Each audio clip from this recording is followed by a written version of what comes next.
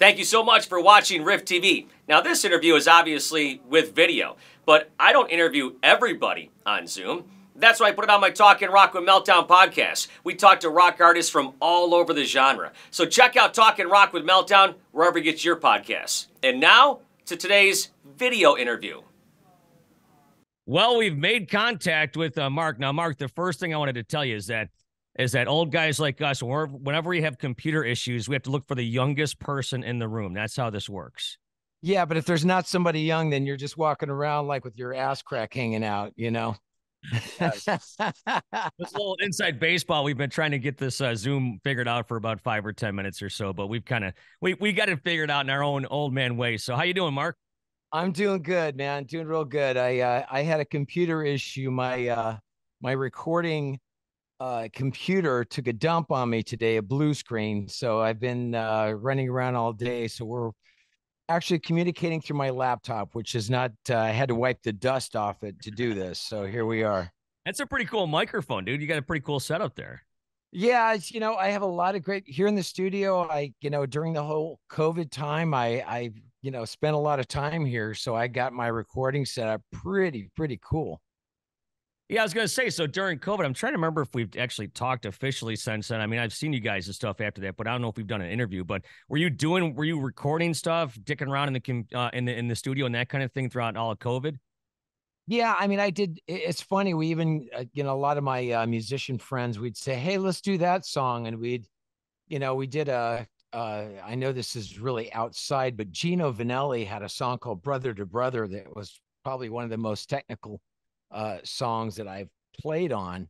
And Joe Vanelli, his brother, who produced the Gino Vanelli records, we got some of the original players on it, and we redid the track as a tribute to Mark Craney, who was also the drummer of Jethro Tull. And it was just it's a tribute to Mark Craney as Brother to Brother if you type it in. And I did all the guitar work and the voice on it, and it was a blast to do.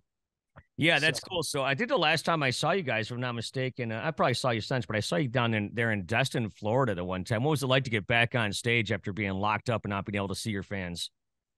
It's really difficult for everybody in the side that you're just kind of wondering, when are we going to get out and when are we going to get back to normal? And our music is, as we all remember back in the day, was all about getting out and very social and hanging out and tailgating and all that stuff, and it just changed the whole dynamic. And we've been touring like crazy. We do fly dates. We fly into a show, do a show, and then fly back home. So we haven't stopped since the gate opened up.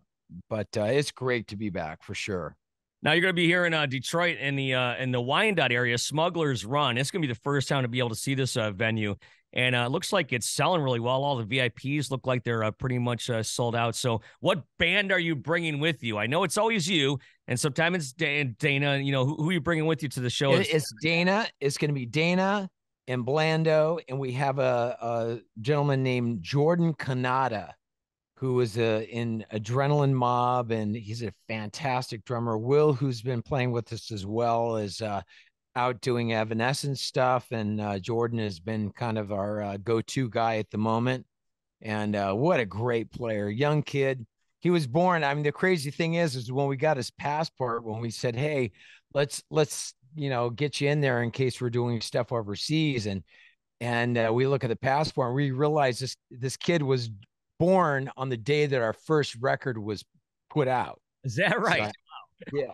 So I mean, so he's like, he's dating us pretty good, but he is a fantastic drummer, and we're really looking forward to bringing him up there. I think people really enjoy the show, and of course, Detroit has a lot of great memories for us. We've been, that basically Detroit kept all these rock bands alive through all the most difficult times. Period.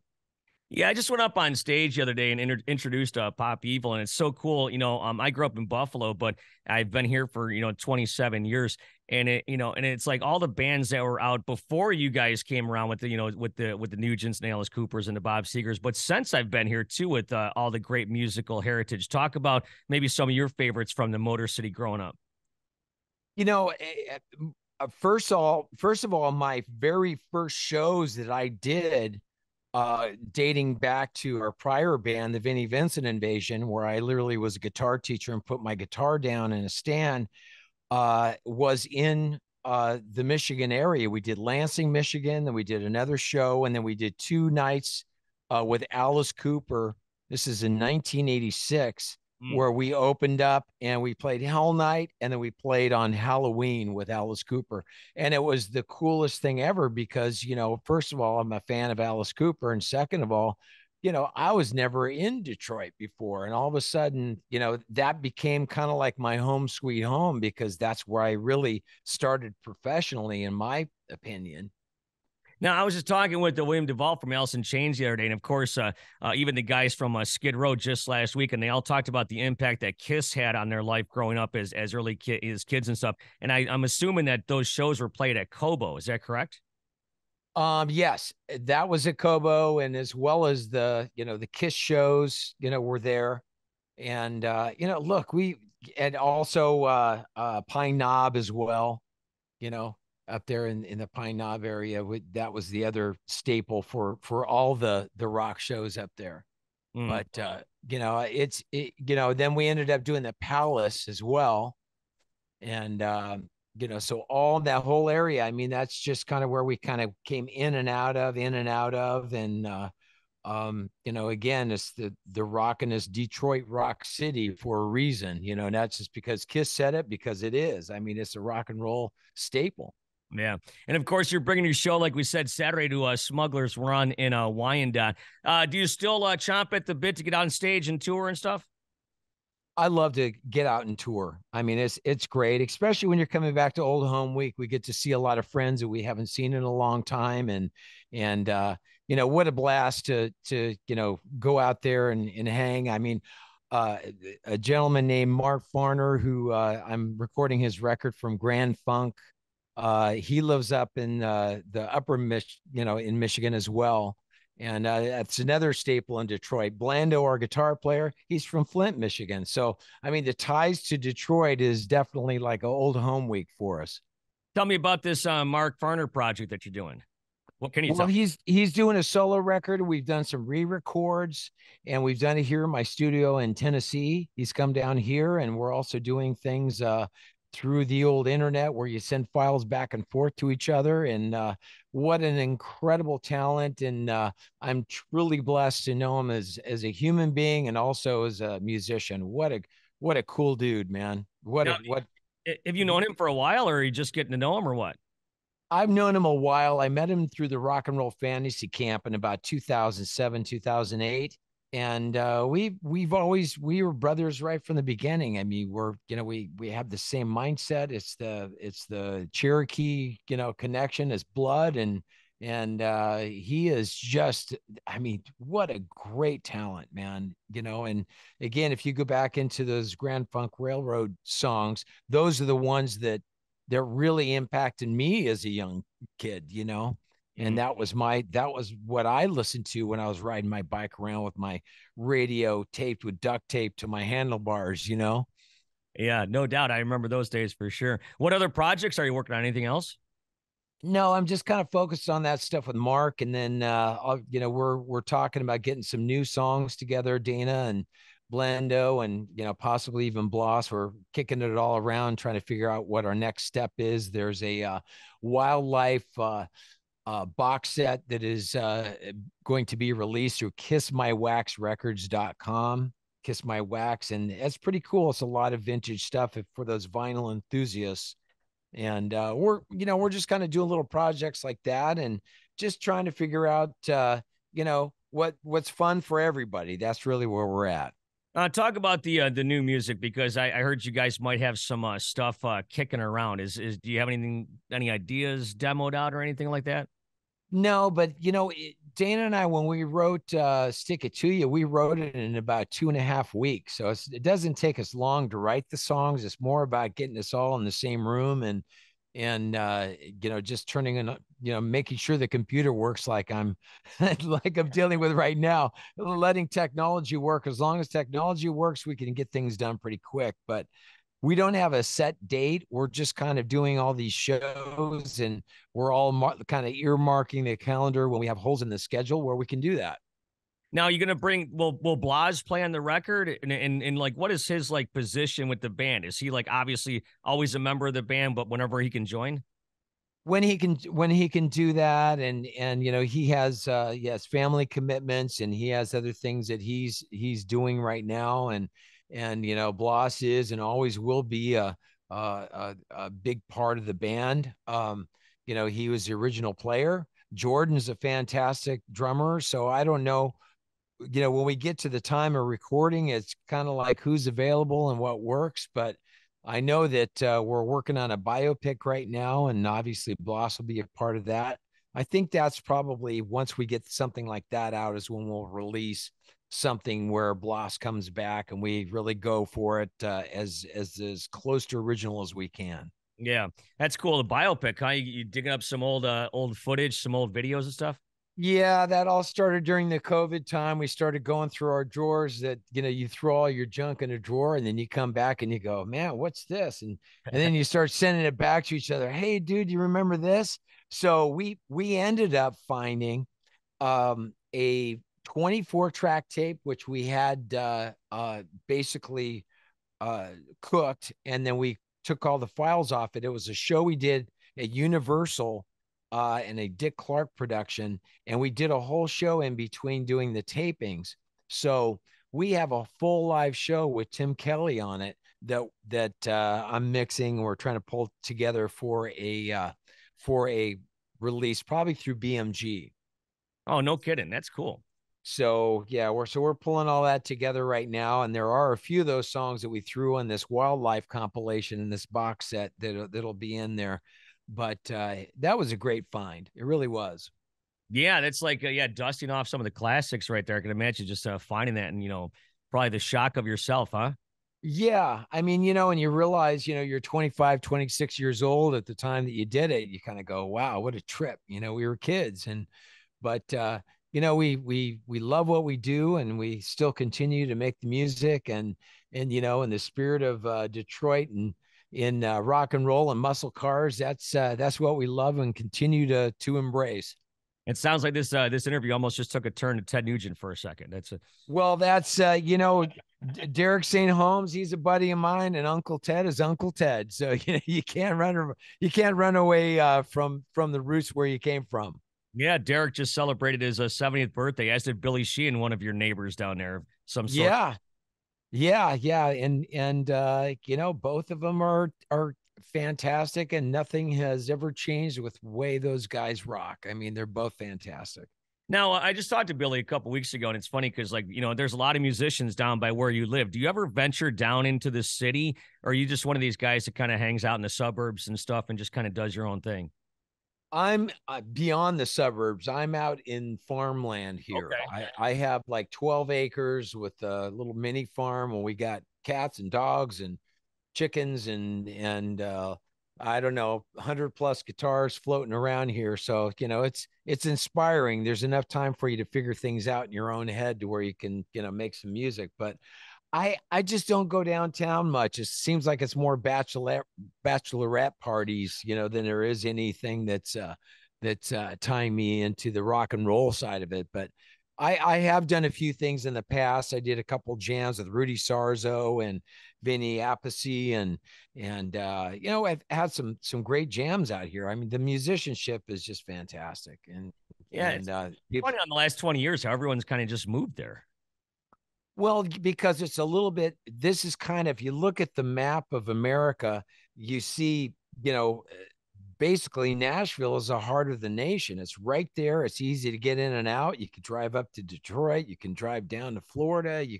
So it's easy to fly in and out of or drive around and do your thing. So, again, the Midwest and Detroit and Chicago and all those areas are the place where that's kept rock and roll alive all these years. Mm-hmm.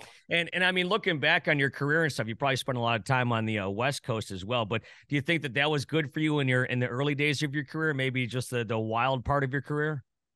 I think that, look, California is California, New York's New York, but the truth is the Midwest, when you get into Detroit and Chicago, we spent more time. I'll never forget when we were going through the rough time when, the music was down and people tried to forget that they were having a good time and wanted to be depressed and women were looking like dudes. It's at that point in time, it was like we only place we played probably more than anywhere was in Michigan. It seemed like that was like the magnet that always pulled us back to that area. Yeah. Yeah. There's a lot of people here. They work hard and they play hard and they definitely want to have a good time when they go out for sure. Yeah. I was talking with somebody and I think I was talking with Jeff. I've got to hear this story when you guys were in Lima, Peru during a coup attempt. Oh yeah. Yeah. Yeah. It's crazy. So I fly down to do the show in Peru And when was and this? we get there. This was this year. Okay. Yeah, this year. And so we fly down there, and the promoter's like, this is it. And you do a rehearsal. So I go jam with this band and we do our thing. And then the next morning I go down to the lobby and you could see the promoter and all his buddies like have this look on their face like a train hit the hotel. And I'm like, hey, what's going on? And they're like, we don't think the show's gonna play. And I go, why? And they said, well, our president is there's a whole coup going on and this is happening. And it was all unfolding and they're running off with cell phones. And 1 minute the show's on, the next minute it's off. So anyway, so we go down, and they said, basically, they go, you know what? They said, um, the president is trying to flee to the Mexican embassy. And we're like, what? And I guess he was trying to leave the government building there, and all the locals in Peru basically they parked their cars and took the keys out of their cars so his car couldn't get over to the embassy, and they arrested the guy. And then the vice president gets thrown in as the new president, and the show went on. But as soon as we left, of course, all hell broke loose, and people weren't able to fly out. So we got out just by the skin of our pants. But those type of things, you can't write that. It's crazy experiences in other countries, and you realize, what it's like here in America. It's a whole different thing. There's got to be some parts of the world that you guys just won't go to, right? Well, there's every single time when it comes into Brazil that we're slated to go out to Brazil. Every time we're doing, booked to do something, they say it's not safe to go, and the promoters will cancel the show and just say it's not safe now.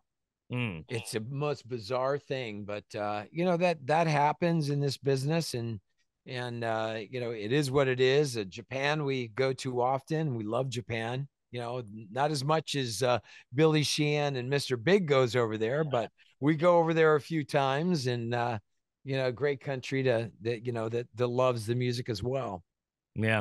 Speaking of keys, Duke told me he wanted me to ask you about the lock keys and the truck rental. Oh yeah. So we were out. I might have been coming up to. It might have been up in your area. We were we came by the station, and Duke and Wes, our two bodyguards at the time, we go to the radio station. We get down we get down to the radio interview. We go down to the car, and Wes goes to Duke, where are the keys? And he goes, I don't have the keys. And he goes, well, I don't have the keys.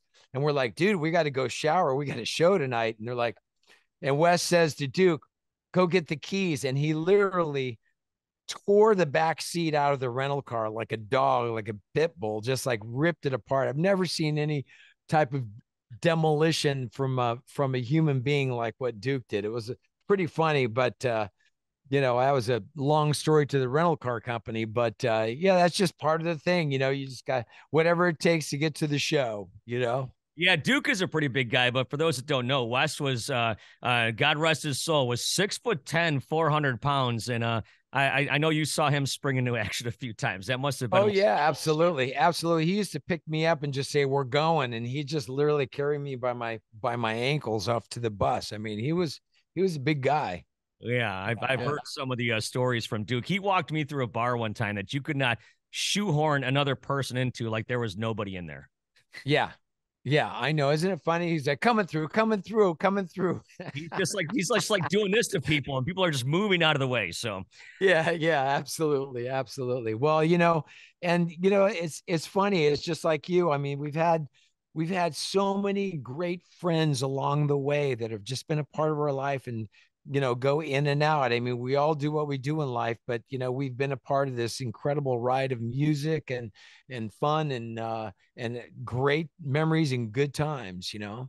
yeah, no doubt, and it's a career well lived and well spent. And man, I'll tell you what, it's just getting stronger. Maybe some new music, a biopic like you were talking about, coming up in the near future somewhere. But we know for sure, Smugglers Run at Wyandotte this coming weekend. So, hey, Mark, want to thank you for taking the time out here on this beautiful spring day. Happy spring to you. Happy spring to you too. Yeah, Yeah, absolutely. It's a little chilly up there, isn't it? it's not too bad. It's actually like 51, which maybe. Oh, there you go. So, Yeah, there's no ice fishing. So yeah, I guess that's good. no, so maybe when you come up here this weekend, who knows? Maybe there'll be some bikinis. I don't know. Oh yeah, there you go. Well, we'll check the parking lot. Hey, Mark, thanks so much for the time. Appreciate it. Thank you, my friend. We'll talk to you soon.